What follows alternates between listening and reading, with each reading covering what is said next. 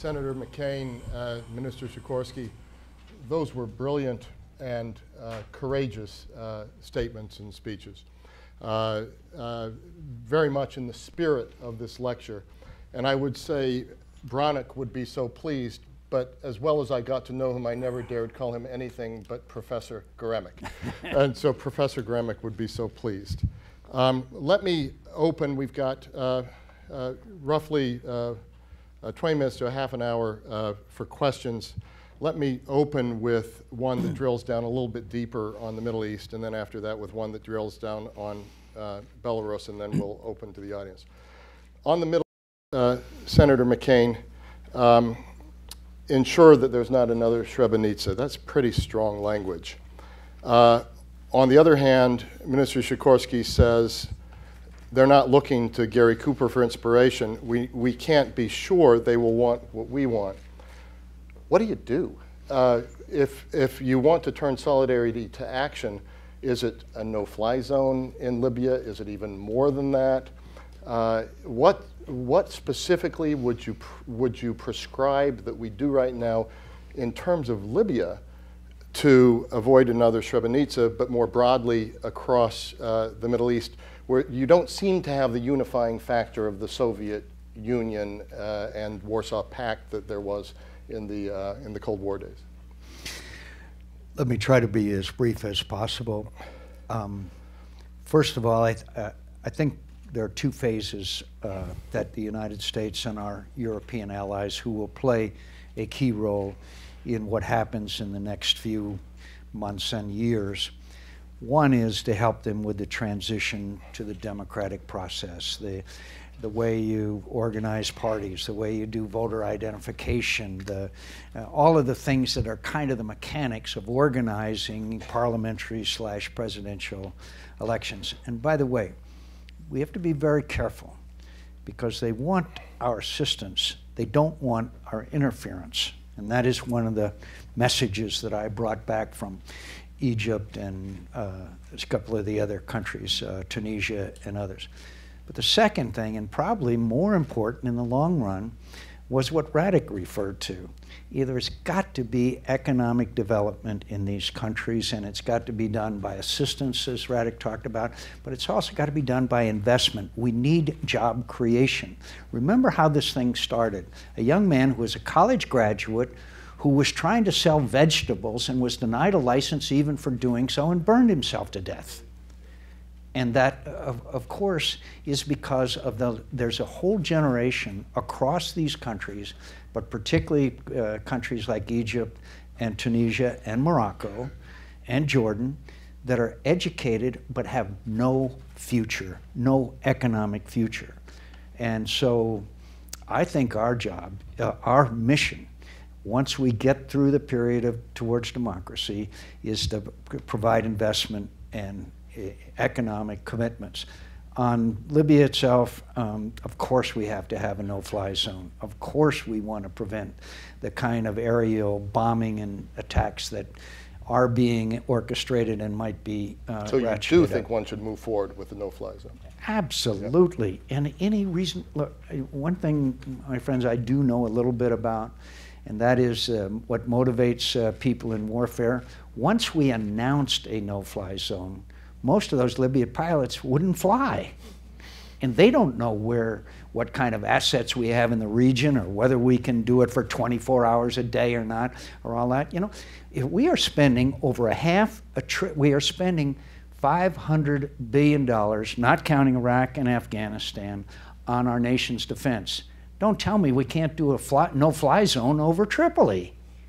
I mean, I love the military. I love it in my life, but they always seem to find reasons why you can't do something rather than you can. So a no-fly zone is very important. I think we ought to look at the humanitarian assistance. We ought to look, frankly, at supporting a provisional government in Libya. Benghazi, I think one could be easily set up.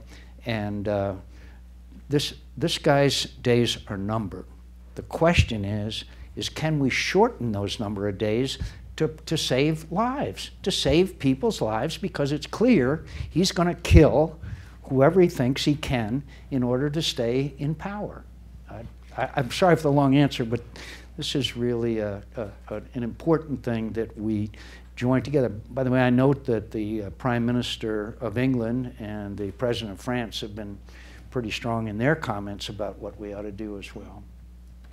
Minister Sikorski, I wonder if you can pick up on those comments, agree, disagree, and perhaps deepen a little bit your comments about they're not looking for Gary Cooper for inspiration, but they're also not burning flags. So where are they looking for inspiration?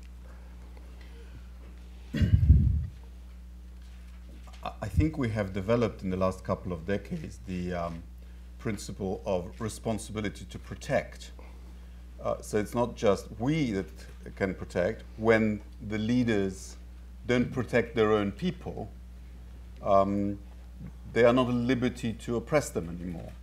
And so I think it was correct of the Security Council to have taken a unanimous decision to refer the case of Libya to the International Criminal Court. Effectively, we have not only called for Colonel Gaddafi to resign, we have announced him to be an outlaw.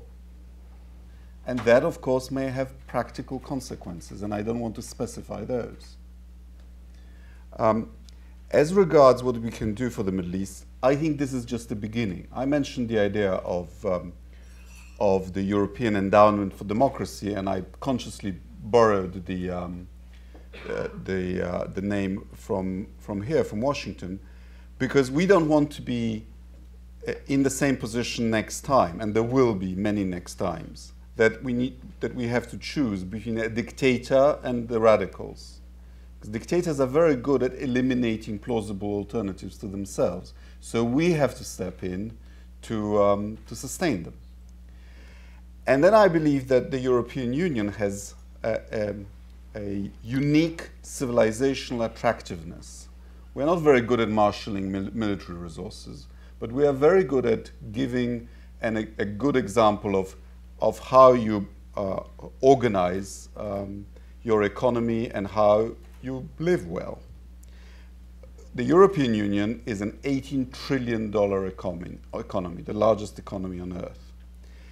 And people want to trade with us, people want to be able to travel to Europe, people want to have closer association with Europe. And Europe is most influential on its own periphery, in its neighborhood. Our problem is that we've developed as a series of treaties and agreements, and that's the way we deal with our neighborhood. I've been arguing with my colleagues in the EU that we should go further, because before they want investment, they want trade, they want access to our markets.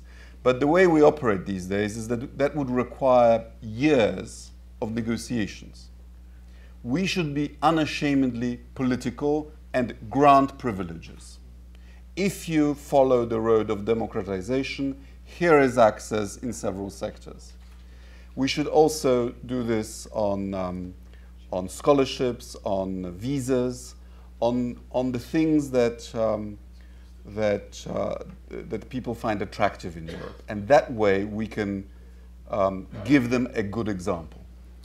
Thank you for that answer. By the way, the United States should also do trade preference agreements rather than go through the long process of more formalized. We should immediately give trade preference to these countries as well as they move forward.